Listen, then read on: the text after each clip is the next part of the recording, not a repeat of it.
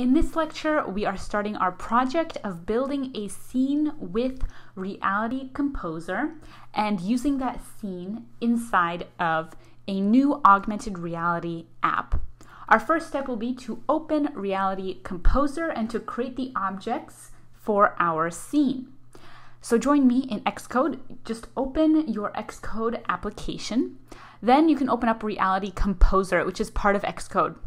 So you go to the Xcode header, then select Open Developer Tool and select Reality Composer as the developer tool. This will open up a new application, the Reality Composer, for you. Okay, here you can create a new app and you can choose the anchor. So you have several anchor options. You have horizontal for tabletop or horizontal apps, a vertical app for experiences anchored to a wall or a vertical surface.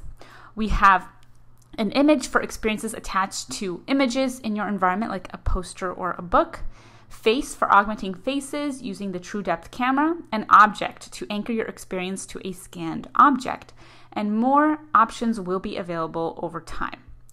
Okay, so here, let's say we're going to choose this first one, horizontal. Feel free to experiment with more anchors as well. We also want to use the template content for that anchor. You can press choose and then you will see this simple scene being created. Here by default, you will have a cube object in the scene. Then in the header here, you can see different options about the object. So you have scenes, frame, snap, modify, space, add, play, send to a device, behaviors, and properties. So you can see properties of the currently selected object. We have the cube. It has plastic material, it has a white color, it has a width, height, depth, and radius, it has physics and accessibility options. So you can manipulate some of the properties of this object immediately right here inside of the editor. You can change its size and its color. You can also change the actual model itself.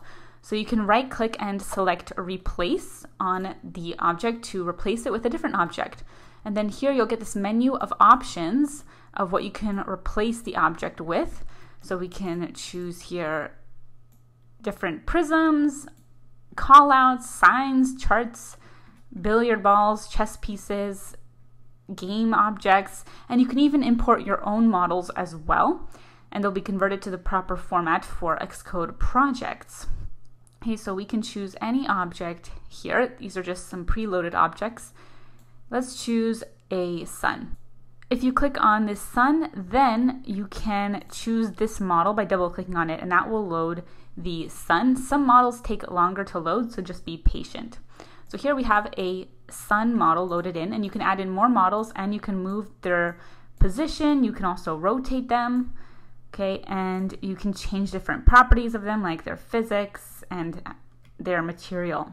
If you want to learn more iOS development, then pledge to our Kickstarter, the Complete 22 Web Development and Machine Learning Bundle, which also has a lot of app development content. And it is live now, link in description.